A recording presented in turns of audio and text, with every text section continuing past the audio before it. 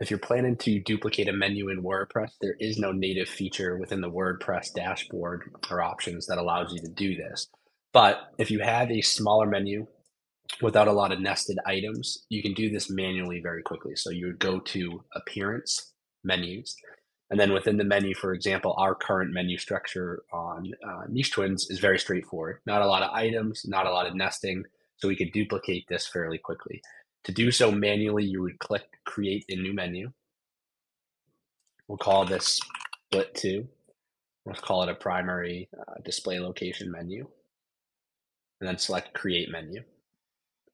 And then from here, you can either use the most recent view, which would have all of our menu items selected, or you can select the View All tab.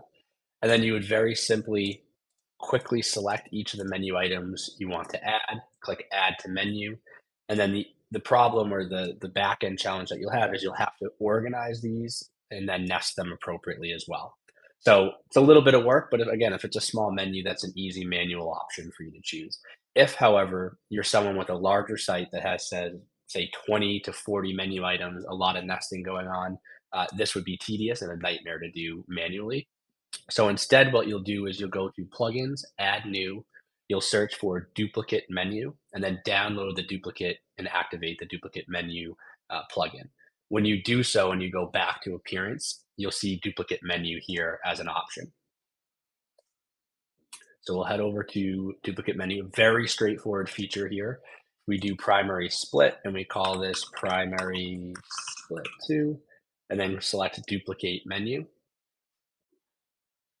That's all we have to do. So when we go back to menus, without having to do anything, we can see that primary split 2 has now been generated. So if we hit select, all that work is done for us. So the menu items are duplicated, they're nested, they're in the order that we want them. Very simple option. A lot of folks don't want to have a lot of plugins. They worry about this. That's fine. You can actually go back and delete duplicate menu plugin after you have this. It will not affect the menu that you just copied. Hope that saved you some time. If you found that helpful, help us out, like, subscribe, and head over to nichetwins.com for additional blogging tips and resources. Thanks, guys.